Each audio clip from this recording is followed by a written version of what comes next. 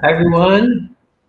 Welcome to another Friday Elevate.Strategy Leadership Live series. As you know, I started this series about 5 weeks ago, and it's really to tell the story and journey of leaders who have journeyed through their career to where they are today. So I'm Simeon Wong. I'm the host and founder of Elevate.Strategy. I help executives find meaning in their career and build up their career to their dream job one step at a time. And so all of my guests so far up to date, I posted earlier last week, I think, around what I've learned so far from my 4 previous guests. And among them were things like transparency, the importance of that, the importance of honesty, the importance of humility in learning your career journey, and such as like. So welcome to the show today. If you're joining us live later on, let us know where you are, where you're coming from. If you're from Facebook or LinkedIn, that'd be great.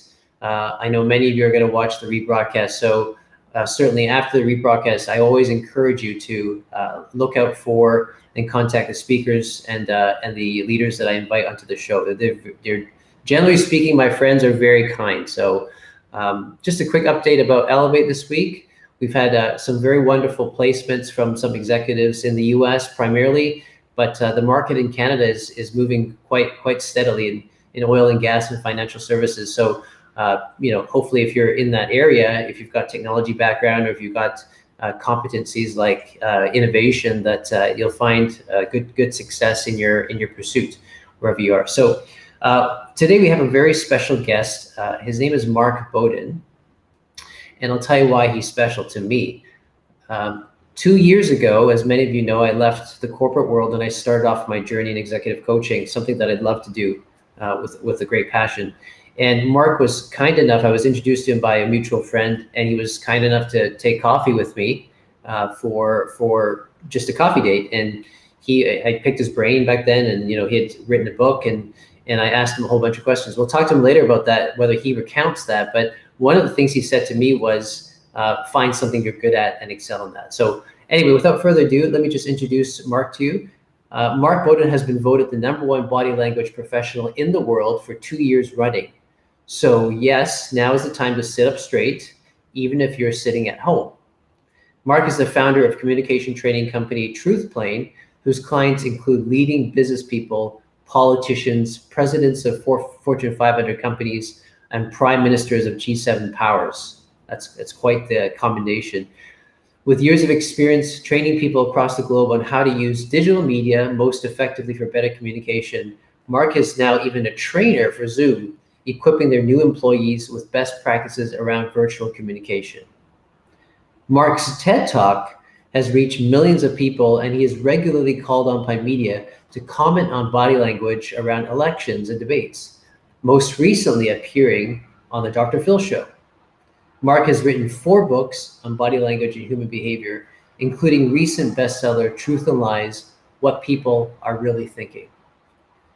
In case it's not clear yet, he's one of the foremost authorities in the world on verbal communication. We're thrilled to have him here today, and please welcome Mark. Hey there, good to see you. Nice to be see you again. Yeah, with you. Thanks for coming on the show. I really appreciate your time. My pleasure, my pleasure. Well, all I've been doing really for the last, I guess, year and a half is sitting here talking to people. Yeah. So you're very welcome in my home today. I know last time we saw each other, we were actually just round the corner from my home, down on Bloor and St. George, and I think Mercato coffee shop, which I hope is still going to be thriving by the time we get back.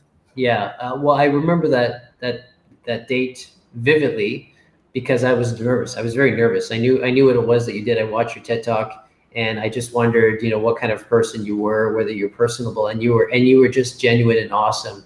And I fired all kinds of questions at you around what it's like to be a coach, a professional in this industry of equipping people to succeed.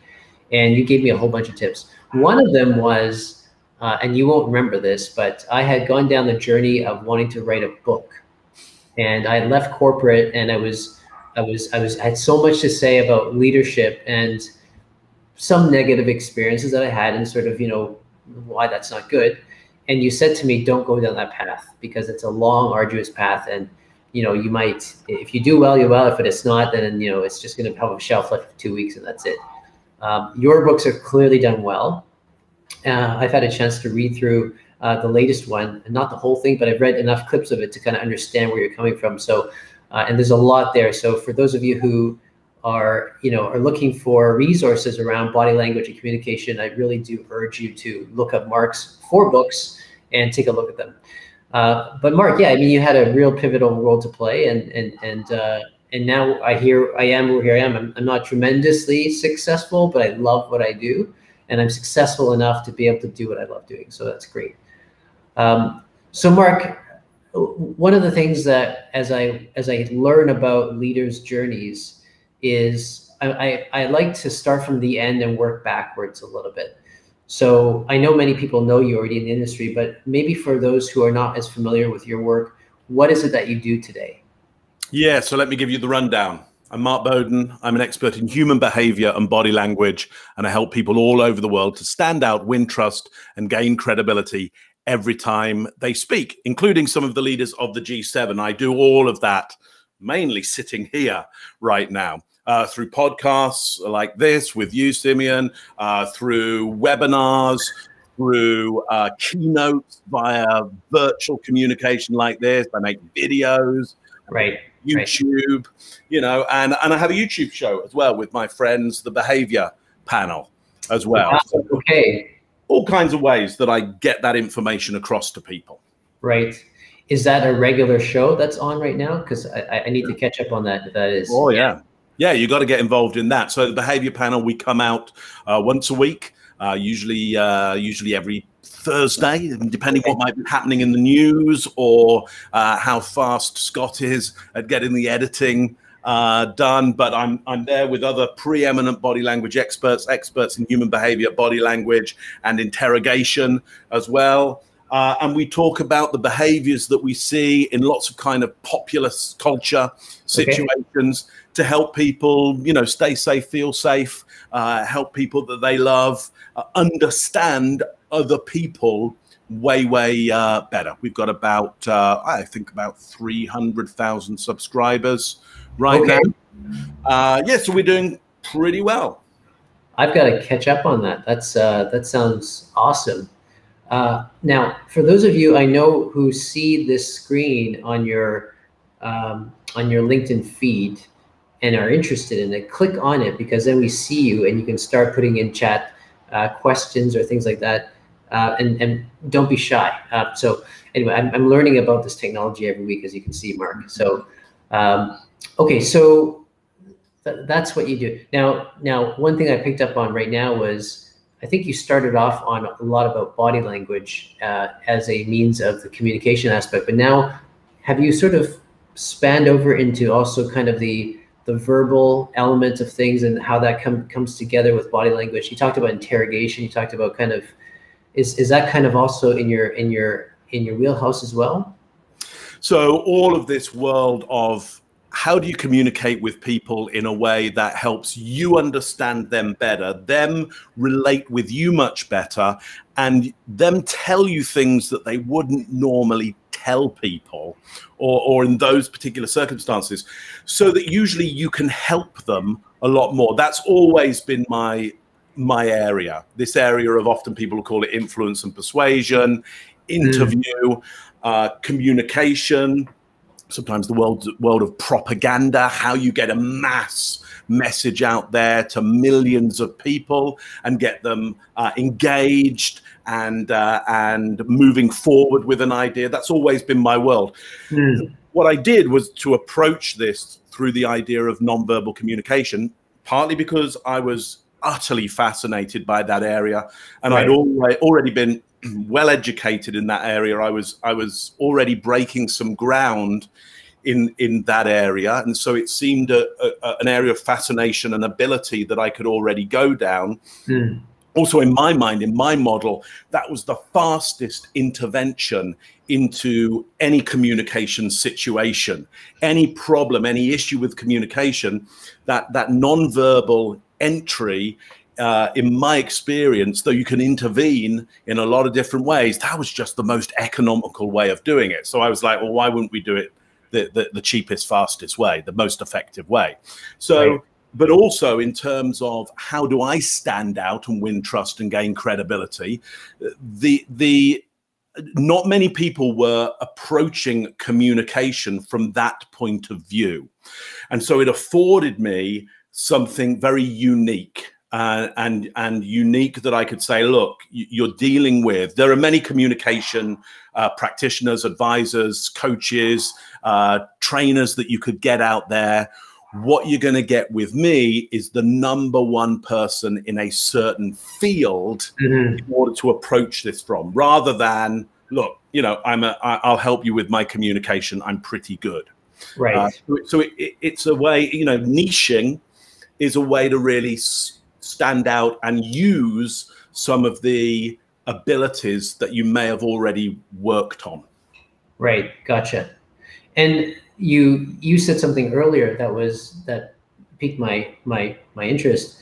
You said that you'd always been fascinated by this, and to what extent did that happen? And how early were you when you were what happened that caused that fascination to kind of click? Yeah. So before the age of 10, fascinated in sea life, fascinated with the movement of objects and elements and life, obsessed with that, obsessed with visual imagery. I was very good with visual imagery. In fact, it was really the best thing that I did as a kid, and probably still the best thing that I do is my ability to read, manipulate, form moving visual images that have an effect on people. So I got really obsessed with that and really good with that. And it just so happened in the UK, you know, there were things coming out, you know, there was this TV show and book from Desmond Morris, which, you know, for me was great because it had lots of pictures of people in it and people moving. So I was like, this stuff is great. It's got moving. And this is my original copy from back in the 70s. You know, that's the original copy? That's original copy from back in the 70s. I still have it there. I mean, I've got a whole bunch of like original books from the 1970s, 1980s, which are about some of that early obsession of mine. So I just got a long history in being fascinated by this, obsessed, and getting good at it. I'm dyslexic, so though I'm pretty good with words in terms of what words are available to me and how you can put them together and how you can change people's minds with words. I'm not very good at writing them down, and I'm not very good at reading them. I mean, when I say very good, I don't do it in the way that most other people do it. I just do it in a very different way. And so, you know, that afforded me, again, a different way of thinking about words and visual images. I don't put them together quite in the same way that most every other person would. And I decided I was going to use that as a benefit, not as a risk. Gotcha. I have a question here from Mandeep Malik. Hello, Mandeep. Good to see you here. Yeah, good to see you, Mandeep. Yes, he was wondering, what book is that? What book were you referring to? Oh, okay. Desmond Morris, Man Watching. Now probably called People Watching, I think. But originally it was a Granada TV series in the UK. It became a book, very good picture book, which I like. Right. I like pictures. Pictures are really good. So it's probably that one you're thinking of. Desmond Morris is one of the most important founders of the idea of nonverbal communication and behavior and the popularization of it. This all really starts with a guy you may have heard of called Charles Darwin, and a French guy, Lamarck, at the same time, who was into some of the same stuff that Charles Darwin was into. I think, second then comes, I mean, Duchenne is somewhere in there as well, and then up comes Desmond Morris, and really starts to fascinate the world with the idea of human beings and human behavior in a popular way. And that's partly what I'm trying to do is make understanding people and the models by which you can understand people better, make them more popular. Make it more popular for you to go, wouldn't it be great to understand people better? And that's a possibility. Like, I can do that. Human beings can understand each other better. It's a doable thing. And to try and eradicate this idea, or maybe it's just an ideal, that some people are just born better at understanding people. I mean, I don't like that world. That's not a good world. Right. That's a terribly dull world where if I don't get the right DNA, it's like, oh, you're just not very good at this. It's like, no, I want to be able to learn it. It's like, so who can teach me this? And this is learnable, as is everything. Everything can be learned. Gotcha. Yeah, and I think many people have been impacted by the message that you bring. I actually, as I talk to you, I'm thinking about using my hands. I watch you quite a bit. So. And I was going to say something, right? So it can be learned, yes, and you're teaching that. One of the things that it's fun to do, and my wife and I have done that before, is just sit at a coffee shop with a coffee and just watch people, right? And one of the things we've done before out of fun is to look at a couple at another table and wonder what they're talking about, right? And even have a little bit of fun with dialogue in our mind and playing it out. I think something about body language is incredible in the sense that it can convey tremendous, range of emotions that words can't even do. And so that's something that I've heard from you as well. And one thing I find fascinating, and maybe let's just go back now then, what was your earliest kind of training in? What did you want to be when you grew up, when you're younger? Well, I know you love to watch people, but how did that happen?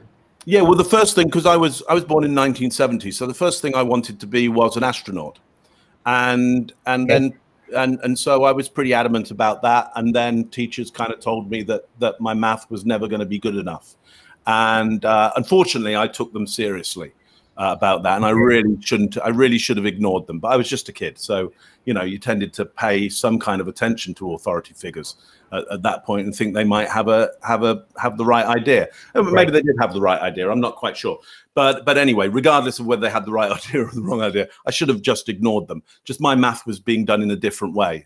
Just like letters, numbers for me, they don't quite work as most other people deal with numbers. The reality is, in my mind, often if I do the math, I come up with a much better answer, much more interesting answer, much more innovative answer. Anyway, so I wanted to be an astronaut. That didn't happen. Next best thing, because I loved sea life, and I loved the undersea world of Jacques Cousteau, another great TV series from in the 70s. So then I decided I wanted to be Jacques Cousteau. And so, yeah, I did do a lot of putting on a face mask as a kid and going underwater and trying to watch fish and pick up, crabs and anemones and starfish. And that was really great. And did you grow up near the water, near the sea? No. But, family holidays, you try and get to the coast as much as you could. I grew up in the Midlands of the UK. Which is where heavy metal came from, and the Civil War. So that's where I grew up. It's completely landlocked. There's no sea there at all. I don't think there's no lakes. I mean, it's. I think that's why we kicked off a civil war around there, because it was pretty treacherous to live there. So yeah, you'd want to get to the coast, and you want to get into the sea, and you want to be moved by that water and get that wind in your hair. And so I wanted to be Jacques Cousteau, and then I saw another French guy, Marcel Mousseau, the French mime artist, and I thought, well, that's really good as well, because this guy is using movement to like create illusions and manipulate the world and the ideas that we have in our head. So this idea of how does movement create an idea, an imago, a perfect image in your head that your brain will buy into as being utterly real. And that took me down that pathway. And so the pathway I entered into was, there's stuff I can show your brain and any brain, human brain on the planet, that if it meets some minimum specifications for what it expects, just minimum specifications, it will get triggered into the thing is real. It's as good as, so is. The brain is not a knowledge machine, it's a prediction machine. And you don't need to give it much to predict. And if you give it the the minimum specifications of it, it just does is in its head. Now, once you understand that, and it's the same for words as images, once you understand your brain is predicting the world based on some minimal specifications, you can now communicate in a super economic way. And in an economic way, by just giving minimum specifications, in a super economic way, that triggers that other person's brain to make things that are not true, true, or are not real, real, as good as real, the real thing, the same part of your brain that is seeing the world right now is the same part of your brain that makes the images when you dream. It's the same. Wow. So what do I need to do to trigger that imagination into something that is not true is true? Now you might go, well, that sounds very dangerous, because you know, as you were saying, you know, everybody else has been on talking about transparency, honesty, and humility.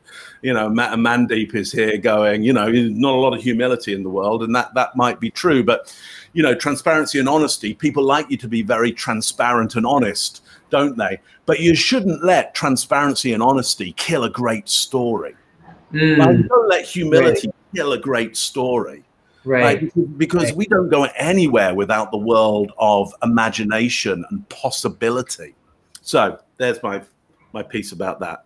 Still love Jacques Cousteau. I still want the big Omega dive watch that Jacques Cousteau had, the Ploprof dive watch. It's still in my mind. I want that big. I remember that. Yeah, I was born in the 70s as well. There's so much to be unpacked about what you said.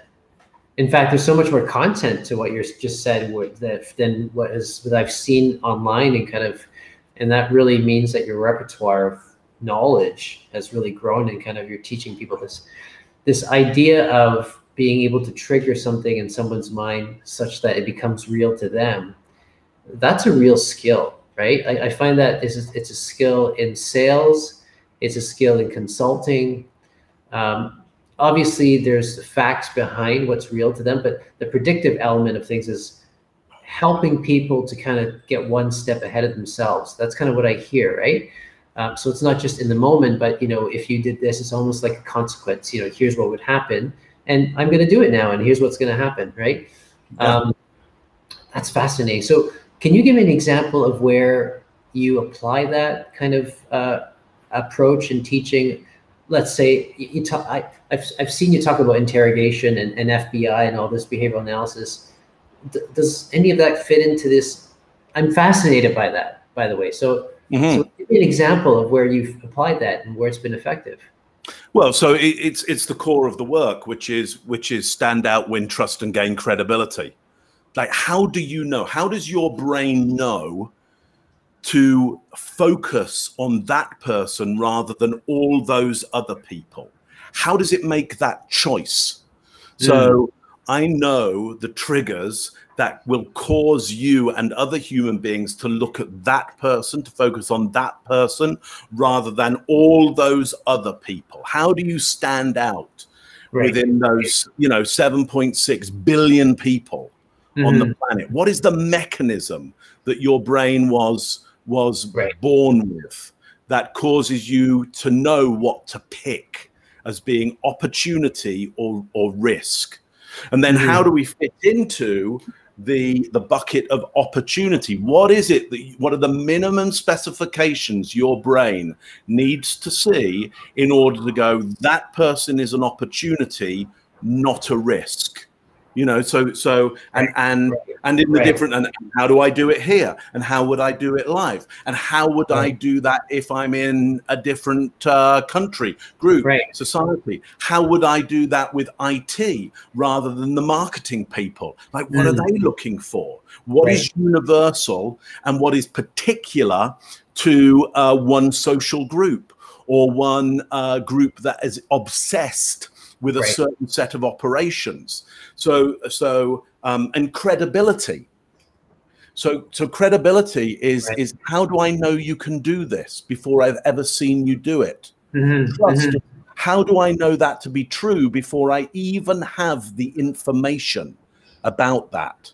Why do you wake up in the morning and trust that gravity is still working? Because it'd be a tricky world if every morning you went, I better test for gravity before I put my feet out of the bed.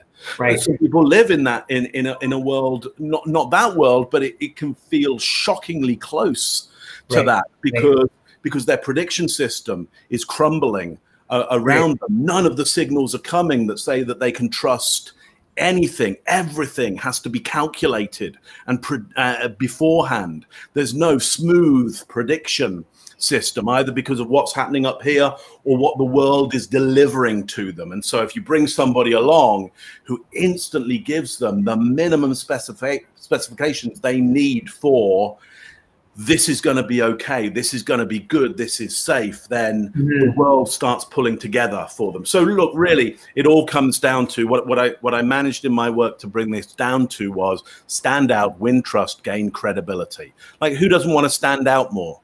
Like, would you like to be seen more or seen less as a leader?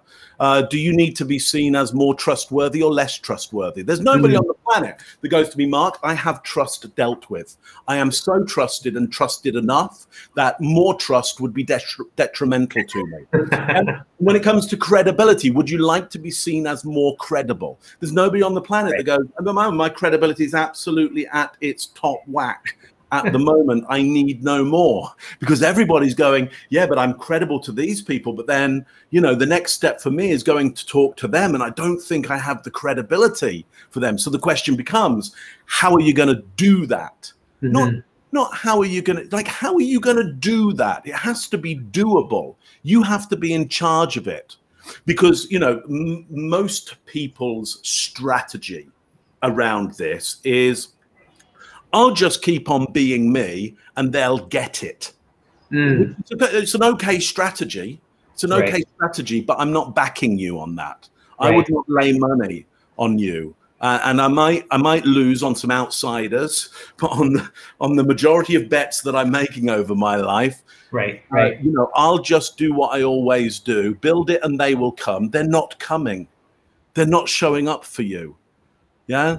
Do you think, Mark, do you think that, because a lot of my clients have that problem, right? And the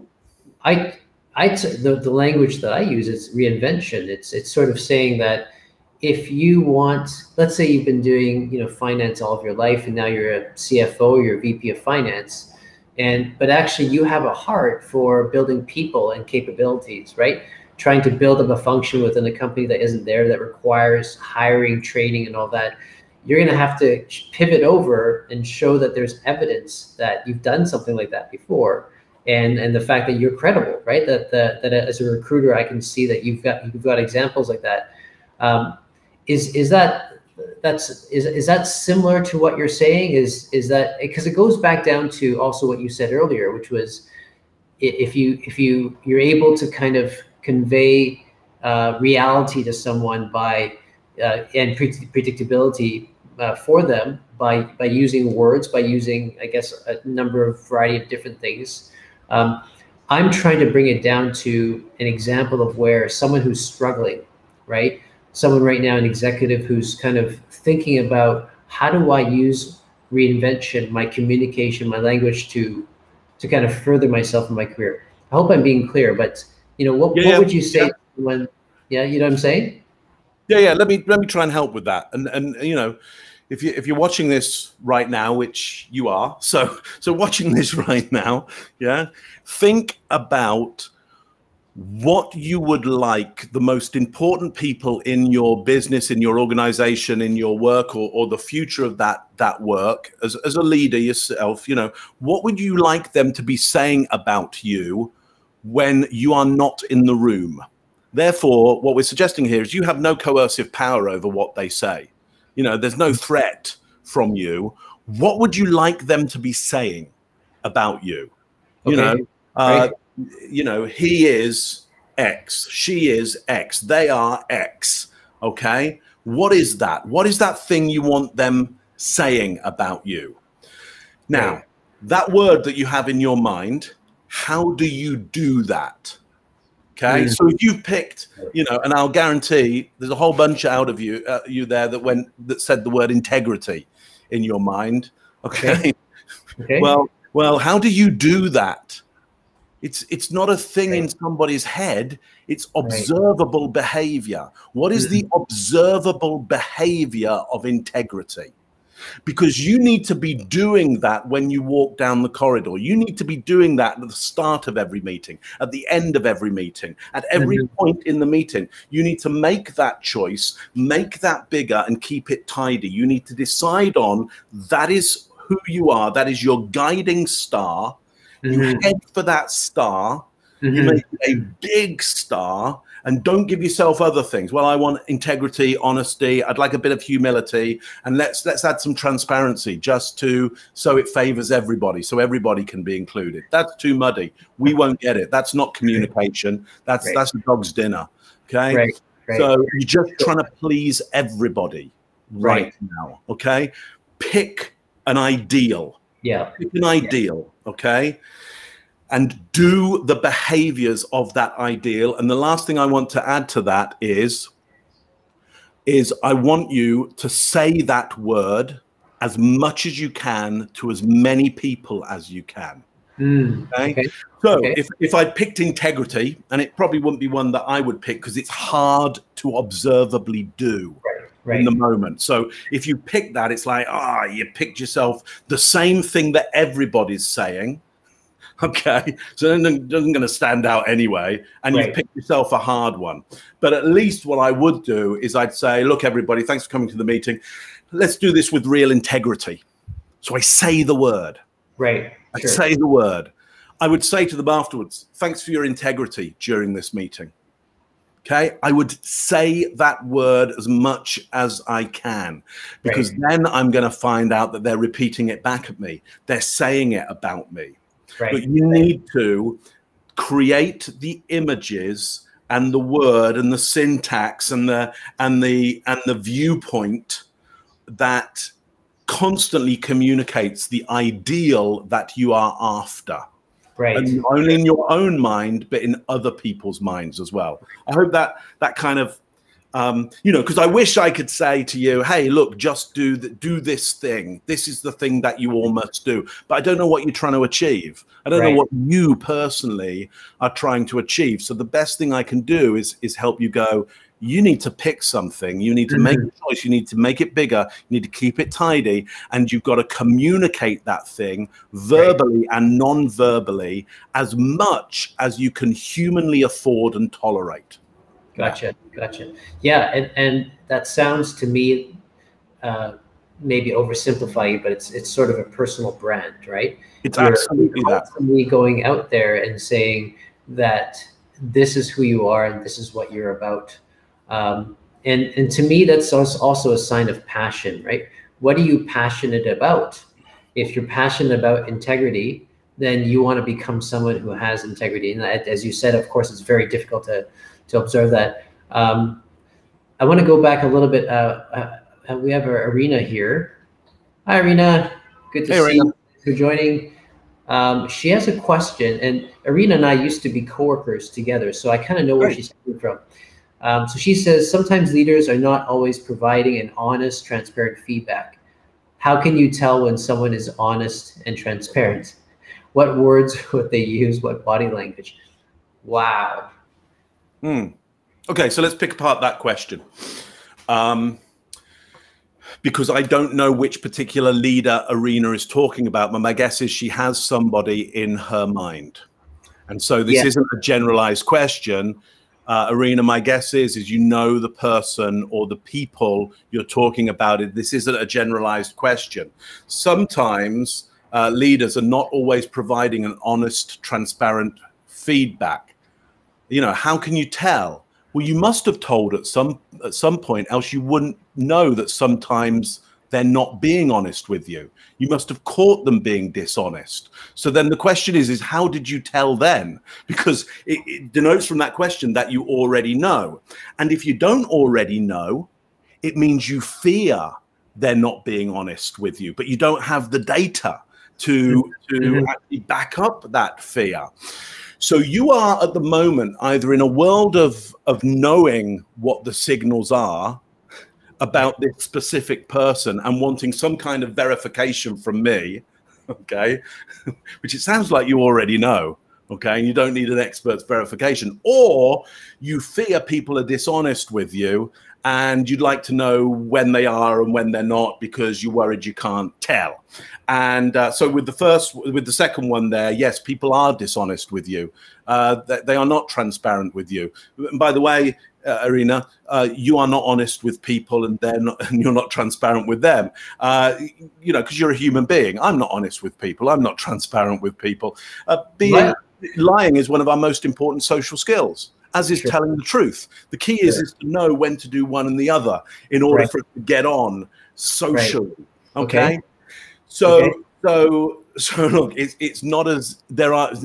Let's narrow this down. There are no single indicators to honesty and dishonesty. The best thing you can do, is look for significant changes in people's nonverbal communication. If you're looking for honesty and dishonesty, significant changes in people's nonverbal communication, and use that as a trigger for asking them more questions. Okay, so somebody's talking to you, they're giving you feedback, and suddenly they're doing something very, very different non-verbally than they were before. Okay, that's your point to go, can you just elaborate on what you're saying right now? Could you just give me a clear example and evidence of what you're saying right now? Now, here's your problem. Now you're doing interview and interrogation, and you might fear, okay, number one, that you're not in a status position to do that, which could be true or false, but also you might also fear knowing the truth. Here's the problem with not accepting people's lies, is you run the risk of having to understand the truth of things, and that can be more painful than the lie. Sometimes it's just easier to accept the lie. So look, I'm not sure, Arena, I'm answering your question in the way you'd like, but I'm hopefully answering it in a more truthful and honest transparent way. And transparent way, which may not be helpful.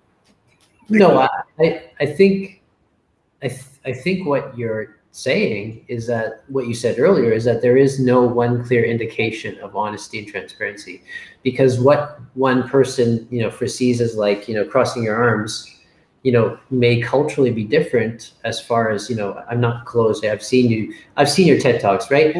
The body language may not mean anything, and a lot of it is contextual. A lot of it is a longer term observation of how that person behaves, right? Yes. Most of the time we're reading body language. It's a Rorschach test, of what we're actually. It's a projection of what.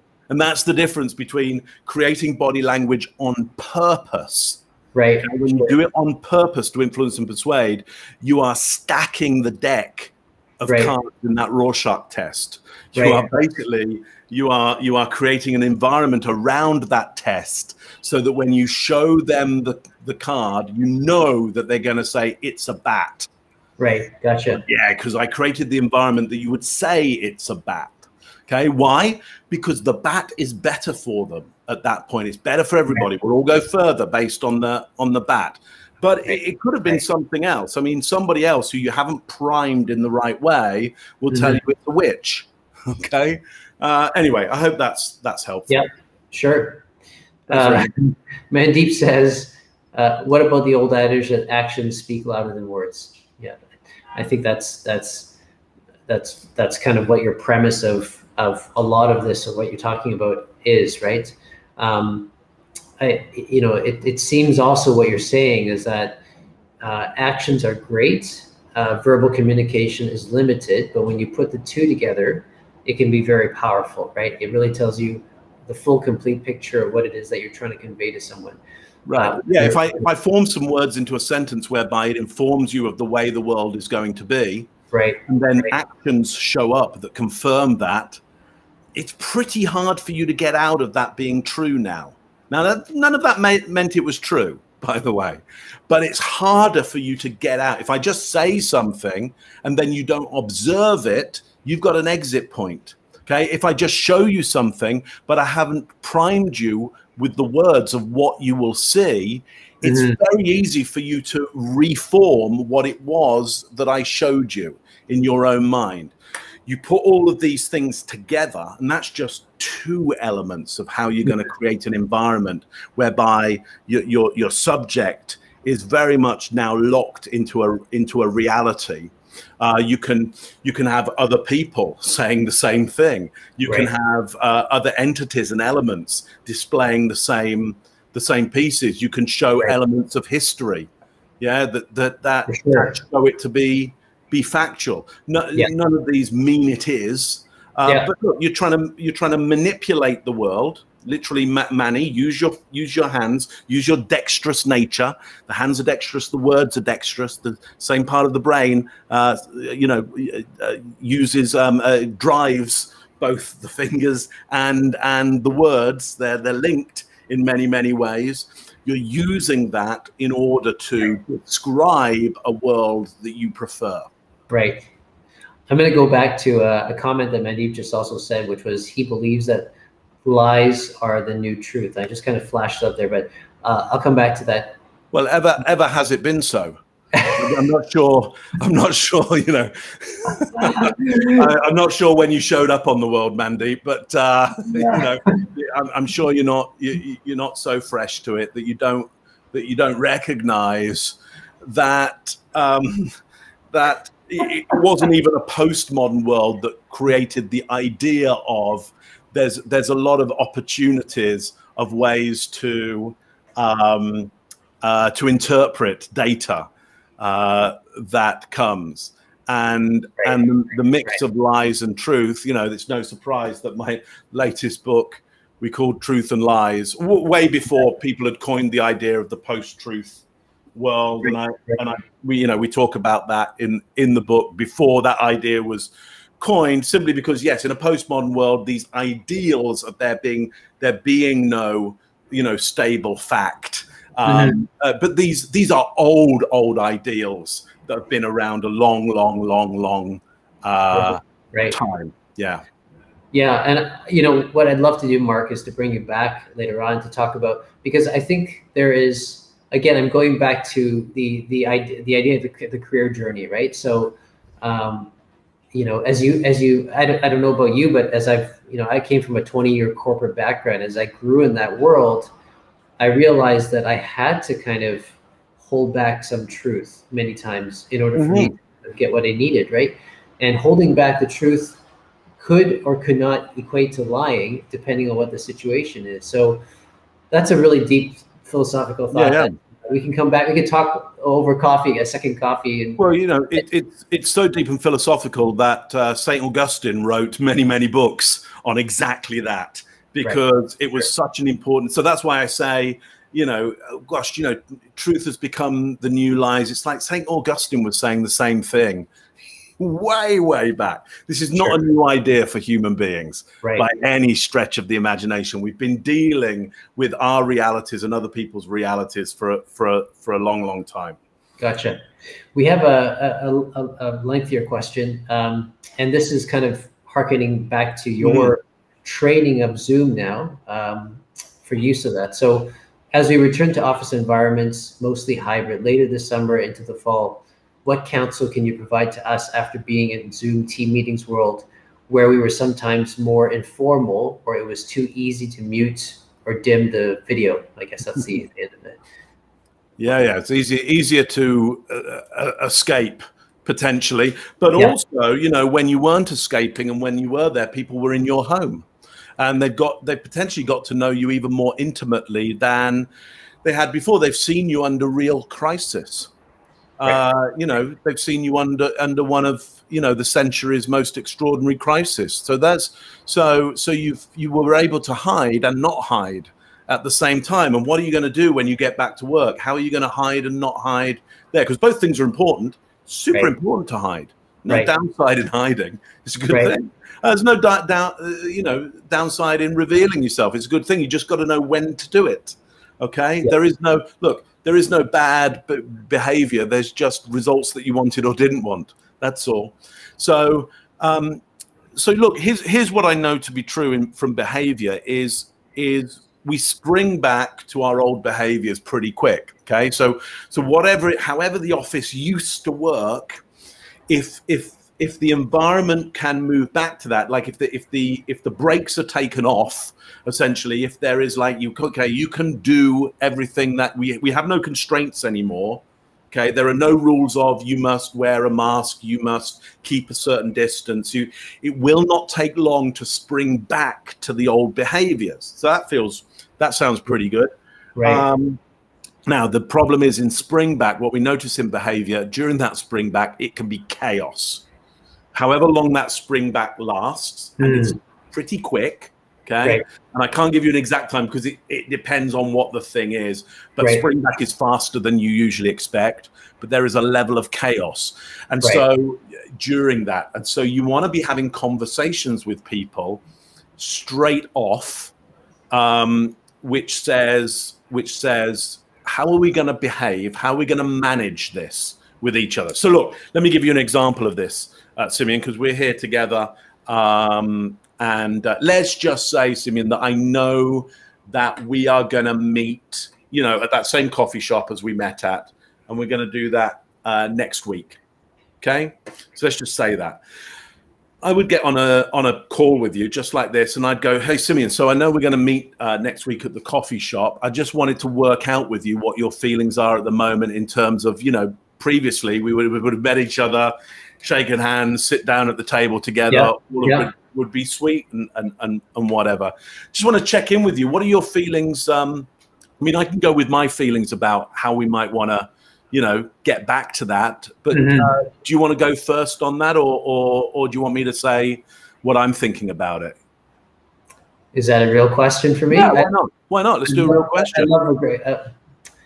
You know, I have found that ever since the lockdown, that even social interactions in the park with strangers or even friends have been slightly awkward, right? I'm not entirely sure how to start a conversation. It's almost like I have some social anxiety disorder, which I don't usually have, right? So if you're asking me, I think that I would hearken back to the conversation that we had 2 years ago, and I would remember the kind of person you were. And I think that would kind of form my idea, right? And I would say for me, I'm very comfortable with that. So, you know, let's go for it. Let's catch up with me. Cool.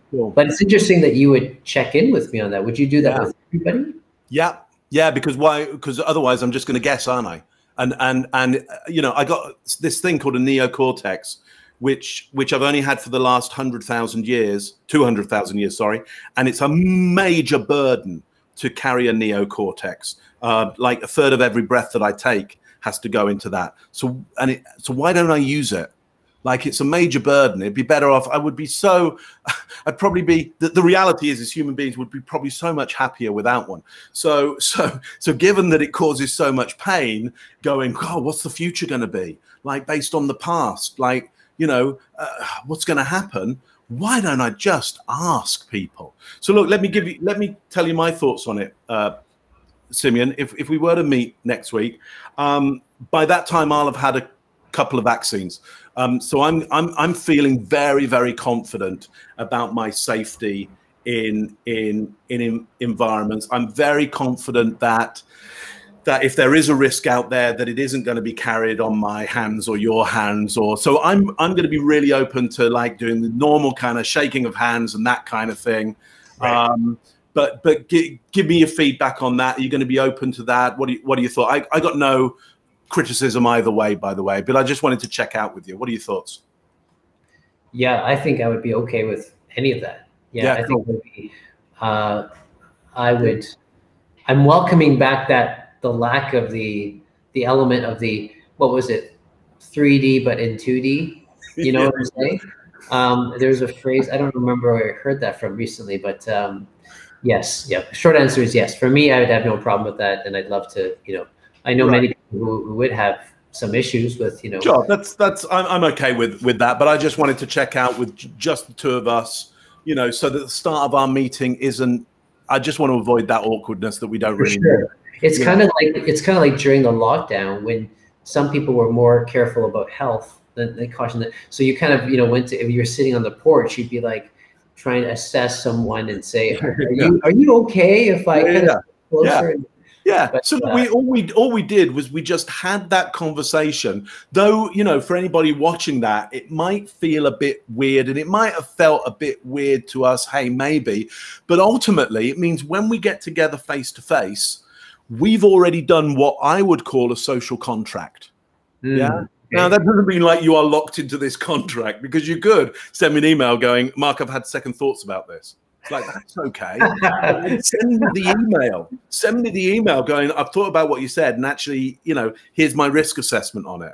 Yeah. Okay, yeah. But understand, we have this evolution of language for a reason, which is co-option, like to get together and do things smarter, faster, more often. Okay. And so that's all I'm trying to use is my language skill to go. That's all I'm using. It's just language to future think. Yeah.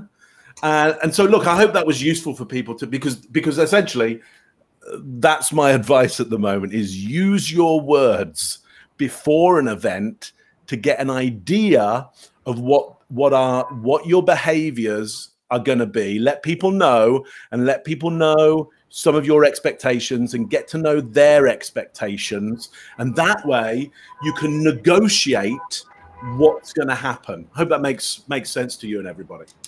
Yeah, for me it does. I'm just going to shut this door here, guys. Sorry. You talked about this. It's kind of in line with the question, right? What happens, I can hide behind this. 1 second here. I can hear there's clearly chaos happening out there. Yeah, there's whereabouts? Because are you in Toronto? I can't remember when we met, whether you traveled in or. Yeah, I'm in Toronto. I'm in Toronto proper in around the Midtown area. So. All right, lovely.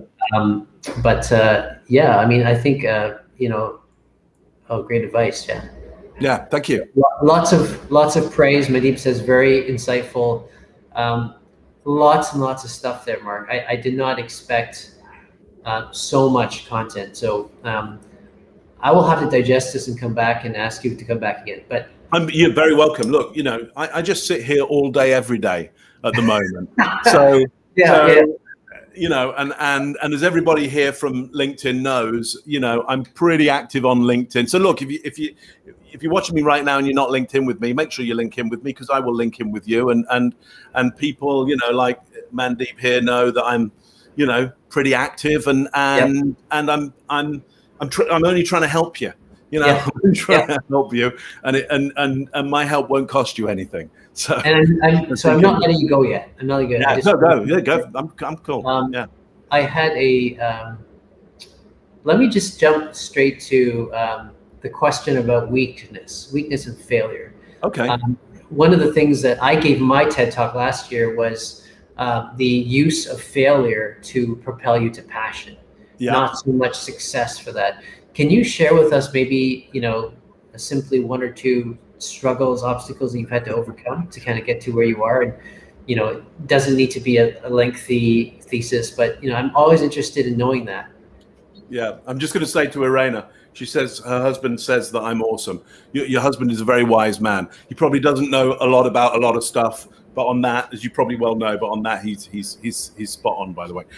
Okay, failure. Yeah, I may have an alternative view on failure.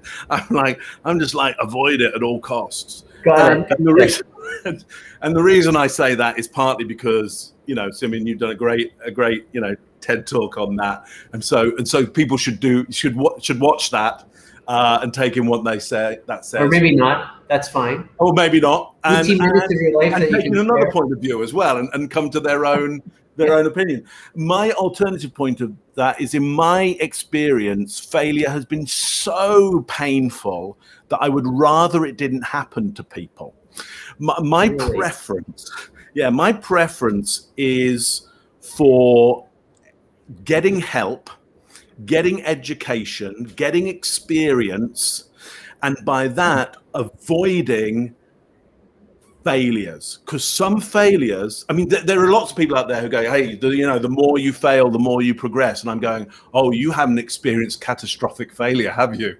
You haven't actually experienced how damaging a catastrophic level of failure is. Okay. And so that's my worry. So to put this into context, my level of failure around reading and writing is essentially catastrophic.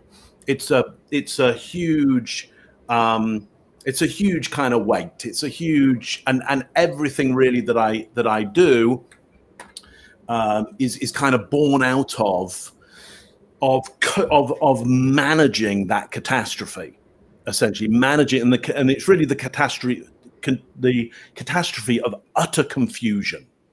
Utter confusion as to why the world, the universe, does not function in the same way for me as it seemed to do for everybody else on the planet. Wow. Why don't I function right? Why don't I fit in? What is it? Complete confusion. Wow. And so I wouldn't wish that on anybody. It's like, oh yeah, you should experience that because it will make you better. No, it won't. You may never get out of it. Like the other people who are experiencing what I experienced. Okay, most of them, especially if they were male, ended up in prison. Or in addiction. Because the world just would not contend with, would not tolerate that. It's a world, we live in a world of letters and numbers and words and syntax, and so if you don't conform with that at a fundamental level, and some of us do not conform even at the most fundamental level, then there's a whole bunch that is shut down for you, and there's a catastrophic level of failure. Gotcha. And that's why I don't like it, and I don't think you should have to deal with it. So please avoid it. Anyway, yeah. Well, I think that's I've not heard that response before. I'm genuinely, I'm not shocked. I'm that's a lot to think about. One of the things about failure is that you can't avoid it, right? That's the thing, is that you can't control necessarily what negative things happen to you. And in many cases, the flip side of failure is that you learn a lot about yourself where you don't belong, right? It's kind of like what you said, where, if you can't conform to the norms of the world, then you don't belong there, you belong somewhere else. And that kind of sets off an exploration of, where you need to be. Sorry, I've got some noise in the background here. No, that's cool. That's fine. So under those circumstances, Simeon, I'd say, can I pick my failure then, please? Like, can I just, pick one a little bit and decide, which failure I have and which failure I don't have, and can I pick a failure that won't be, catastrophic? Look, I totally see your side as well as this. and it's maybe not as extreme and bad as I'm, putting out there. So partly, Simeon, I'm trying to create the antithesis to your idea, just because it's more fun. That's absolutely awesome, Mark. And when I timestamp this, the post production, when people see the rebroadcast, I will label this mark here as an argument in the works, or the making of something like that. That's really good. I like a good argument. I really like that. Okay. One last thing. If you were to give one piece of career advice, now keep in mind, I know a lot of your audience are folks who are kind of similar to perhaps people that I engage. Give you an example: someone who's been, promoted to SVP, now wants to go to the C-suite level, but is very unsure about there's a confidence issue. There's always a confidence issue that's there. It could be that, or it could be sort of younger career. You pick one, but give one piece of advice that you would say, hey, you need to kind of think about this if you're going to succeed or get to the next level. What would that be? Yeah. Okay. So, so this is a piece of advice that was given to me early on when I was in Canada, and I was working with a client, and that client had this little kind of flower lapel pin that I didn't know what it was because I was new to Canada. A little kind of flower lapel pin, and anyway. After a while, I got to learn what it was, and it's like the Order of Canada, and I realized that's like a really big thing, and that's like in Canada, it's super important. Okay, right. And I really like the idea of being best at something, and so I was like, so I'm quickly like, how do I get them? I think I would like one of those things. Anyway, so I always ask for help, and so I say to the guy, by the way, this thing here. I say, how do I get one of those? How would I get one of those? And this person said, Mark, just keep going. Just keep going. Right. Now, that I think was really good advice. And so that's the best advice I can give. And that is just keep going, be relentless. Okay. Just others will fall along the way.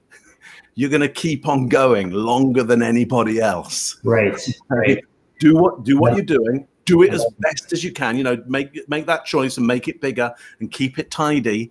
Now you've done that. Now you have to be relentless about it. That's my best advice. Wow. I hope that's helpful. That's very helpful, I'm sure, for many of the listeners. The way that I liken it to some of my clients is that when you stop at a sport, it's really hard to get back on the saddle, right? So I'm into martial arts, and I spar quite a bit. And one of the things that is the problem is that if even if you're in a fight, a match, and if you're getting pummeled left, right, and center, and you're just not defending yourself very well, you can't stop, because if you stop, you're defeated, right? You can't get back onto there, and so you just got to keep going. And I think that's part of the fight journey where, sometimes you fight and you have to change dimensions, right? It's clear that it's not working for you, but your relentlessness is actually changing and doing something you're excited about, right? And too often what I see is people they pause and they give up, or they pause and they don't know what being relentless actually looks like. Right. Mark, I'm going to invite you back for another one because you got so much to talk about. You're very welcome. I'd love to come back. Always great chatting with you. Okay. So rapid fire questions. All right. Yeah, go for it. Okay, I've got a couple of them. Your alter ego profession. If you weren't doing what you were doing today, what would it be? What would you do? Astronaut? Yeah, well, kind of, because I'd be Jacques Cousteau. I would be an underwater diver. Flying. Traveling around the world. Okay. Diving. Gotcha. Okay. What book or movie title best describes your career so far? God, that's a really hard one. I don't read many books. You write a lot of books. I write a lot of them, but I sure don't read them, and I don't tend not to read any of my own either. How about movies then? But movie. I'm just going to name it because it's my favorite film ever, and I don't know how much it describes my life or career, but it must do in some way, because I think it's the greatest film ever made, which is Brazil. Terry Gilliam's Brazil. Okay. Yeah, if you don't know it, watch it. Okay. Yeah, I have to confess I don't know it, but I will watch it. I'll look for that. Sure. Yeah. Last question I have for you. COVID hobby or habit that you've developed? COVID hobby or habit? Gosh, okay, habit. Buying equipment to do this and working out what equipment works really well and what doesn't. And I mean, literally is a habit in that there is so much junk here now that works or doesn't work. Like the amount of money I've spent, you know, $1,000 equipment, that one doesn't work very well. Here's another one for $2,000. That's terrible as well. I mean, it's like, you know, there's this, you know, garage jumble sale of gear that I have around me right now. Like, you know, like what does that do? Like, what, you know, it's like, what use was that? I mean, that, you know, if you're sitting at home and you want to be relentless, then I guess you buy stuff, right? So totally, because you want to be the best. It's like, I want the image to be the best. I want the sound to be the best. It's like, I want to, yeah. It is that relentlessness of I want this to be optimum. Gotcha. Yeah. All right, I'm going to leave it at that, Mark. I'm definitely going to have you back, and I know you'll say yes because you're kind gentleman. And but thank you so much for your time. This was an enjoyable conversation as I expected, and I look forward to the rebroadcast and folks who are going to interact with you. Again, if you're watching this as a rebroadcast, reach out to Mark certainly, and you know, he is a man of many talents and a lot of thoughts and a lot of insight. So thank you so much again, Mark. Have a good weekend. I'll talk to you soon. My pleasure. Good to see you. Good to see you all. Take care. I know. Hey, bye-bye. Wow. So there you have it. So much to take away from what Mark shared with us. I don't even know where to begin, but I hope I was taking notes mentally, and I will rewatch this, and the timestamps I'll put down what the conversations were about. But I highly encourage you to share this with someone that is in need of some boost of confidence, and maybe even knowing how to represent themselves in a better way through words and through action, and sort of, you know, it's not something it's an easy skill to learn, obviously, but something that Mark said was it's also not something that you're just born with. It's something that you can practice and learn from. So the reason why I called him up today as a guest was because I knew that he had a very special, unique view on how it is that you survive throughout life and also in your career. So until next week, we have a wonderful guest next week. Stay tuned for that. But have a good weekend, and thanks for joining us.